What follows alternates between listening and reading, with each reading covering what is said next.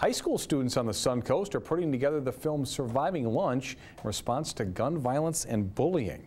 Riverview High School is one of many scenes where the film is being shot.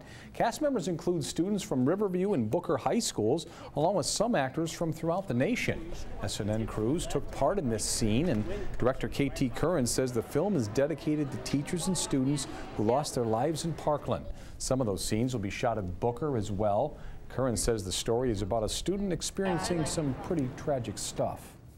It's a narrative story, and it's about a girl from New York who moves to Florida after her father is killed in a school shooting. She comes to Florida to start over and to be safe, and then she notices bullying going on in her new school. Curran also says she hopes to premiere the film at next year's Sarasota Film Festival.